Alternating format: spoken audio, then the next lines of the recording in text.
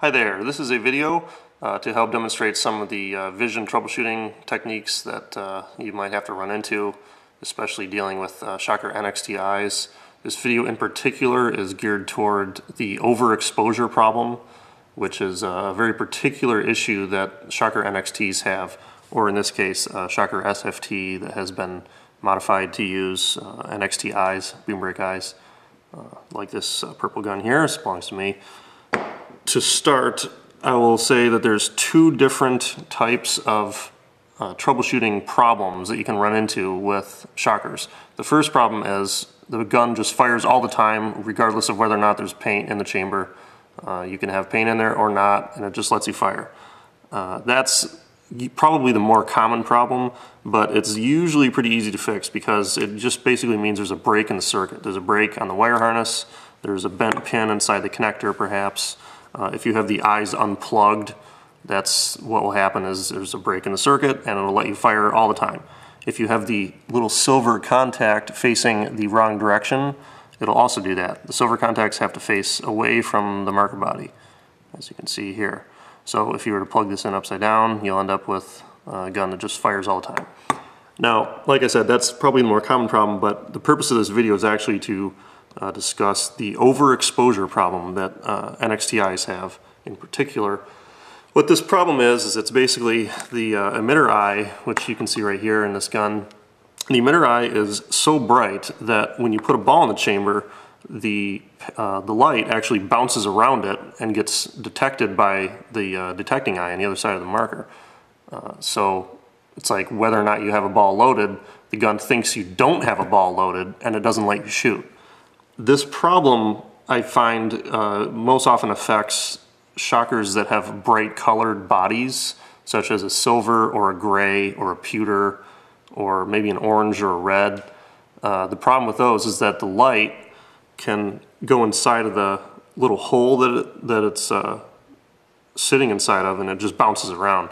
So if you have a darker colored gun, like a black or a green or a blue or a purple, those markers usually don't have that issue because the colors are a little bit more absorbent to the infrared spectrum. Now, that brings me to the next point, which is that you might be saying to yourself, oh, how is it that bright? I don't understand. Well, I got a little LED here. Basically, this emitter here is what we call a super bright emitter because the light that it spits out is almost like blindingly bright. It's just like, oh, I got this backwards.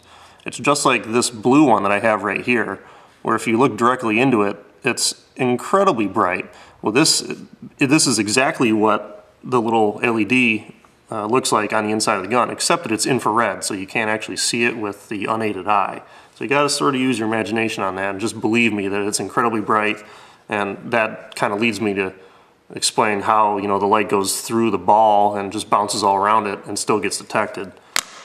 The issue can also be observed if you have worn out detents because the ball will tip forward, or if you have a really big wide open face bolt and the ball tips backward, that will assist the light in bouncing around the ball and being detected on the other side. Those are all bad things. You don't want that to happen. The most common fix for this is something that I only see with bright colored markers like gray or silver or pewter. The issue there is the little slot that the eye sits in is so reflective that the light's able to kind of refract its way through there. So the fix is you take a Sharpie like this one here and you use it to actually color in the inside there. Obviously with this one, this is raw aluminum, so it's as shiny as it could possibly be. I mean, it's silver, it's refractive, all that. So this would be a good candidate. I'm not going to demonstrate that, I'm going to demonstrate something else. The other fix for this problem is to also, again, use a Sharpie, and you want to color in the outside area of the emitter. You don't want to color in the top because that'll blot out the light entirely. You want to color in the outside. So I'm going to reposition the camera and try to demonstrate this. So hold on one second. Okay, so what I've done here, I've taped the top of the eye down to this piece of metal that I'm using, and I'm going to demonstrate what you have to do. The Sharpie that I'm using, as you can see, has a very fine tip. It comes to a very sharp point, that's what you want. You don't want one that's rounded off because you're gonna just get marker ink all over the place. But what you want to do is color in the outside of the eye like this. You can see here that the top of the eye is not being touched. I'm only going around the outside. And what that's going to do is it's going to reduce the amount of light that's able to be emitted by this LED. And again, you can't see the light because it's infrared, but obviously it's there because that's how the gun works.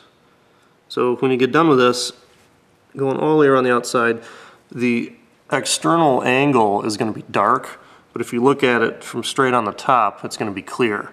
Now, if you happen to get too much ink on the eye, you can try to use like a napkin or something to clean off the top, and that'll actually make it so the light actually gets out. You don't want to just cover it all up because that just prevents any light from getting out of the emitter, and that's not what you want. So at that point, you take your eyes, reinstall inside the gun, and then hopefully you won't have that issue anymore. Like I said, when you stick your finger inside the chamber, you should be able to simulate a ball, and when you pull the trigger, it should fire like that. If it doesn't fire, then you've got an issue as long as you have a ball loaded. That's basically my fix for it. Now, like I said, you can also color in the inside of the hole that it goes inside of. Oops, wrong one, that one.